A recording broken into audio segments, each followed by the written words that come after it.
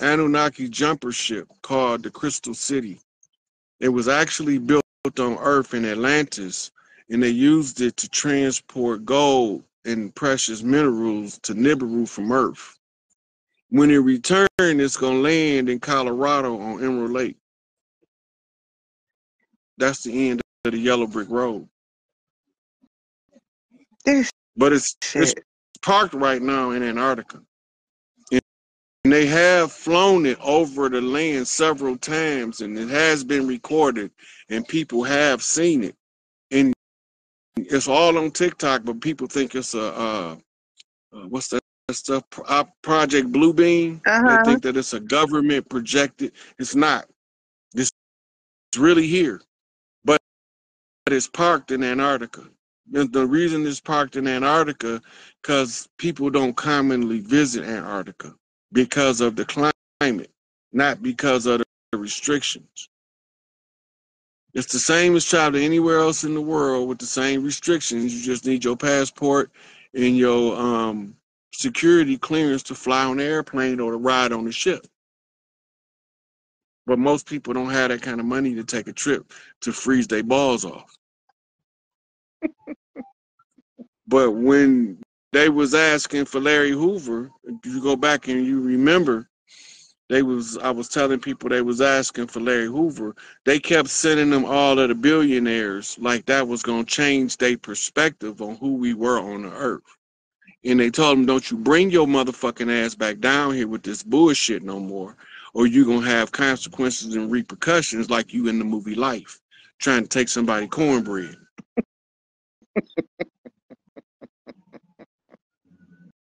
They all went down there, Bezos, what's that motherfucker, Elon, all of them went down there talking about they was coming to represent Earth. And they was like, they not the ones that the Earth people sent them. They not the chiefs that's agreed to. You can't come do no negotiations on nobody's behalf. There's a whole bunch of people in Antarctica right now that ain't from Earth. It's called the Galactic Committee. Right? When they not seated at their seat in the Galactic Council offices, they are called the committee, the Galactic Committee. But when they in their office proper, they are the Galactic Council. They come down out of their seats very rarely, but nobody had ever beat Enlil in eons, and they wanted to see this shit themselves.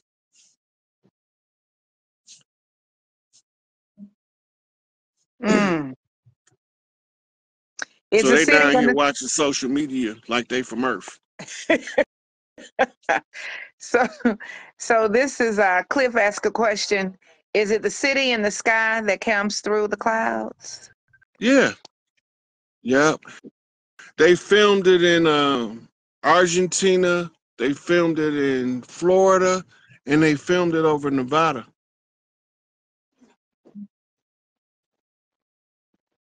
Yeah. They got more than one jumper ship too. Some of them not made the same, but the Crystal City is unmistakable.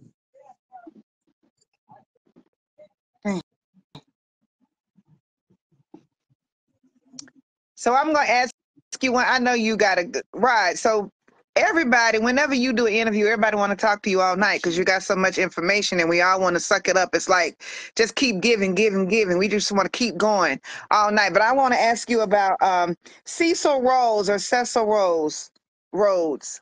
Cecil Rhodes was he was operating under King Leopold's command, and he was a military commander that settled in the Congo.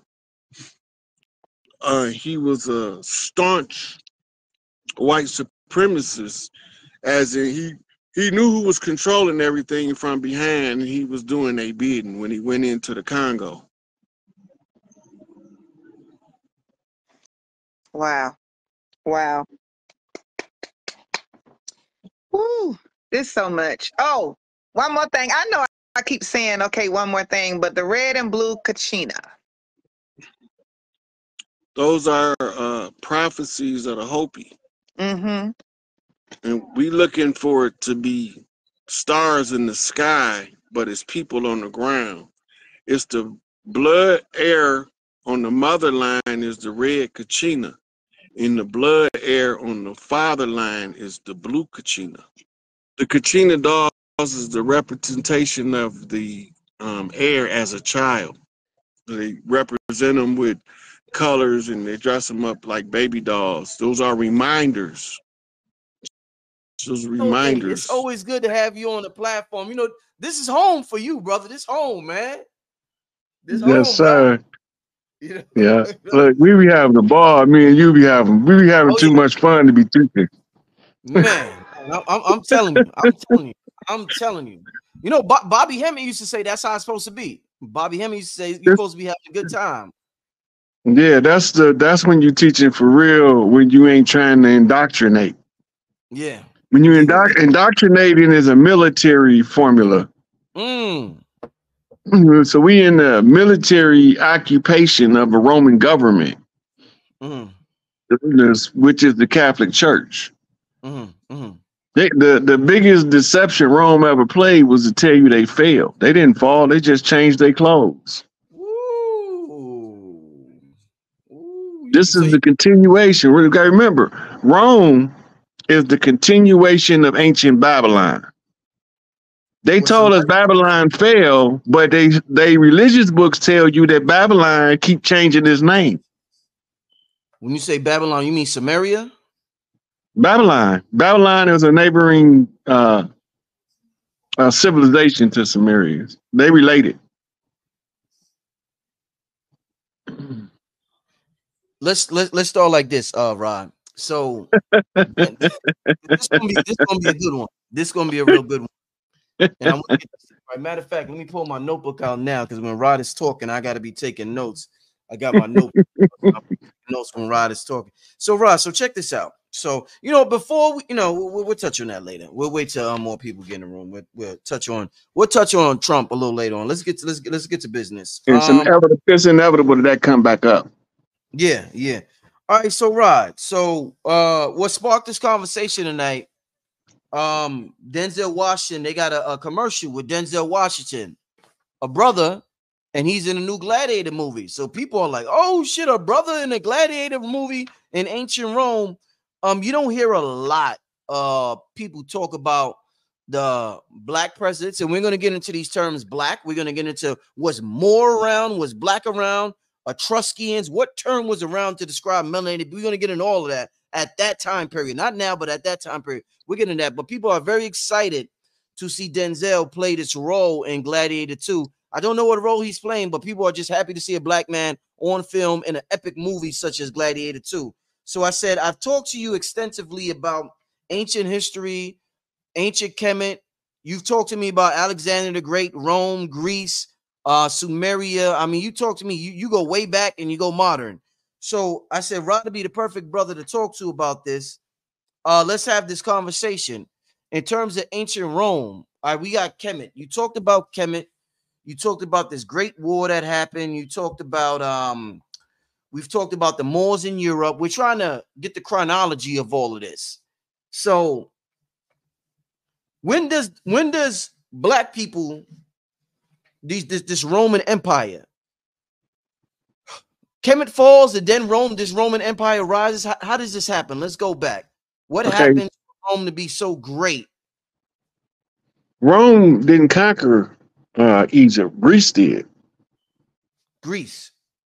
Right. Remember, they named Alexandria after Alexander the Fate. Yes. Right. And Rome conquered Greece. With the same individual at the same time. Wait, Greece conquered Kemet and then Rome conquered Greece. With the same individual at the same time. I'm gonna let that marinate for a second. You gotta explain. Alexander the Great was a plant. He was a Roman plant. Yeah. He was an Etruscan. Black man. He was melanated, but when we say black, that's a more modern term. You said black is a modern term. Yeah. Okay. We didn't call people by skin color back then. We call them by their lineage, tribal affiliations. This is why you call to this day, you call Jews Jews. They're not called Jews because of the area they from. They called Jews because who they descend from. From Judah, who was the son of Jacob. Right? Judah is the one who receives the final inheritance because the rest of the kids didn't listen to their daddy. So the remnant, according to their text, is Dan and Judah. Dan literally means judge. Judah is the adjudicators. Takes us back to John Wick. Your court system is set up right in the book of Leviticus. This was done by the Levites. How do you know that? Because this in the book of the Levites, that's what Leviticus is. So their system is levies, which is another way of saying Levi. And liens, which is the anagram for their sky daddy, Yahweh Enlil. So when they came in, they used Alexander. Remember, Alexander is the son of Zeus. Zeus is the Roman name or the Greek name for Enlil. Okay. Right? So Alexander is the son of Enlil. I gotta go out and come back in. I can't hear you. This is when they took the Roman Empire, conquered Greece. They didn't put Rome first to trick you. It became known after Alexander infiltrated Greece on behalf of Rome as the Greco-Roman Empire. Right? We still follow what's called Hellenism, right? And Hellenism is Greek feminine culture. Roman is homosexual, false masculine culture, patriarchs. Right? So when the patriarchs took over, this is exactly how you know when they did it and what god they replaced. In Greece, Helen, whom the Hellenistic culture was named after, was a woman. In the priestesses of the oracle priests of Delphi, she would have been called Medu-Sa. 10th rank priestesses of the Sa priestesses. Right? Medu is the rank number 10, which is the highest rank. They didn't go from 1 to 10. They didn't go from 10 to 1 for the best. They went from 1 to 10. We even use it today when we rate women because it's a feminine ranking system. It's not a masculine ranking system. So when we say, what is she? She a dime piece. We know then she got the mind, she got the body, and she got the face. And the swagger. She a perfect 10. Right?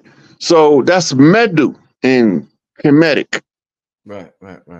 Sa is the priest. Now, when you put them together, they told you that some guy chopped off a lady named Medusa's head. Remember that story? Okay. In the Babylonian culture, when you replace the god that was before you, you destroy their face, you destroy their head. That's called the beheading of a god. Okay. It's not literal. It's the replacing of the god whose reign you interrupted when you conquered. So when they get to Greece, when you look up the god Helen in Rome, Greece was feminine, Rome is masculine. Now Helen becomes a man. The god has been successfully beheaded. This is the story of the fall of Cleopatra. Right? Cleopatra was the one sitting on the earth sacerdotal seat at the time of her pharaonic reign. And Rome seduced her. They didn't use military force to overthrow her because she would have been able to rally too much support. So they seduced her with Mark Antony and I forgot the other guy's name. I always get their names mixed up. But anyway, she was in this love triangle, right? Trying to fight to keep the matriarchy in power, knowing that these patriarchs was going to find a way, and they eventually said she killed herself. This is contemporary with your Jesus story, by the way. Jesus in Greek is spelled I-E-S-O-U-S, and the English rendition is I-S-I-S. But they told us it was J-E-S-U-S. Right? Because they turned the I into a J, because they books say, I will make you fisher of men. It became the hook on the hook and the flail of the Pharaoh. And then they gave it the same phonetic sound as the G. You didn't need a J. The Semitic languages had the gin, but in the Egyptian is the only place where there was a sound equivalent to the J, but it can still be translated as a G, which is the snake, right? So when they get done replacing Cleopatra, remember, the Bible was not assembled to 325 AD. The Cleopatra was living in the contemporary time with the person they call Jesus. Jesus in Greek is Isis. When you go to the Strong's Concordance and you look up Jesus, it's going to spell it I-E-S-O-U-S. Then you use the grammar pronunciation key, because vowels, it changes the pronunciation of the consonant and the vowel that either follow or precede, depending on if the vowel is following or preceding the consonant. So the I cancels out the E, but it makes the S sound go hard on the S, and the O is merged as one vowel with the U that gives us the O sound. And then it makes the S at the tail go hard. S. So the proper pronunciation of the Greek name Jesus in English would be Isis. Right? This is all part of the Roman construct. We reconstructing what they call the great Babylonian empires that started with the head of gold and the breastplate of brass and all the way down to the feet of iron and clay. You strike the foundation and you bring down all that it ever stood for. The foundation of the fraud is the usurpation of the feminine with the feminine masculine, which is homosexual, which is romance, which is Roman customs and traditions that's passed on through the Etruscans to defile the princes to make them unfit to rule. They sexually assault the males as youth.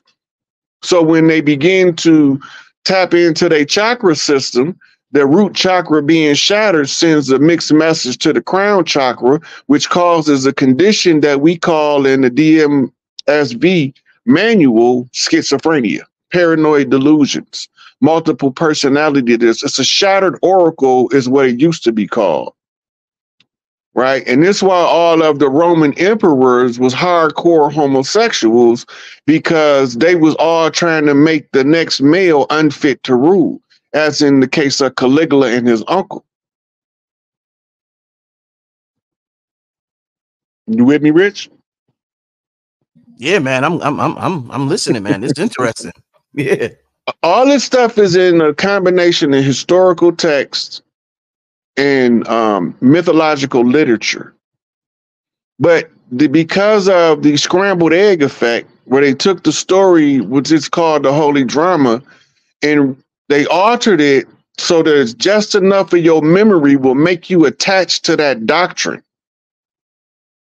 Because remember, we coming out of several different spells of sleep.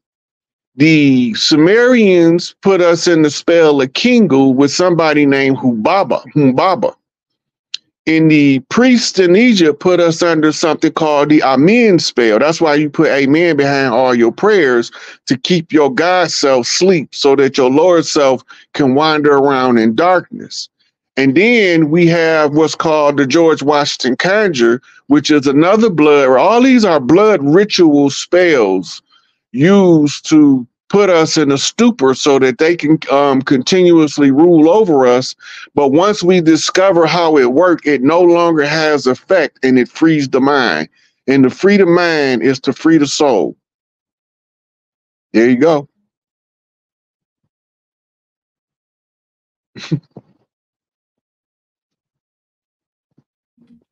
Rod, you said something earlier. Oh, well, you know what? I'm gonna go into that later. But when we look at Denzel, who does Denzel represent in antiquity? Is he a good guy?